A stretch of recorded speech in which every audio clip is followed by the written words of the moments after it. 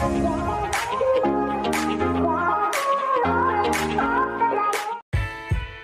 guys, welcome back. In the world of K-drama, it is exciting to know what title will be given to our idols. There are different categories to give the title. There are Nation's MC, Nation's Little Sister, Nation's Treasure, and of course the Nation's First Love title will not be missing from the list. Sonyejin is probably the most famous person who is called that title because she is the most famous Nation's First Love.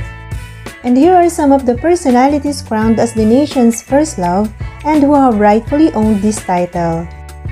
Also included are Suzy, who is iconic for her long hair, Hyun, one of the first nation's first love also, Yeon, the girl next door vibes, I'm Yejin, making a lasting impression in Princess Aurora, and Kim Tae-ri, who is very comedic. And of course, the most favorite nation's first love, Sonyejin, with her naturally bright, joyful personality, it's no wonder that everyone who has come across the stars says that she is just as lovable.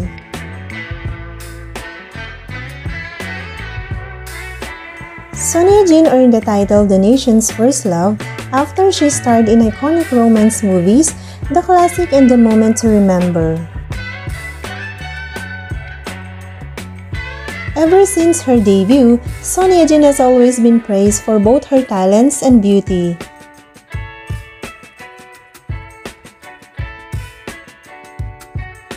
Alongside her popularity, Sonyejin's personal life is also going smoothly.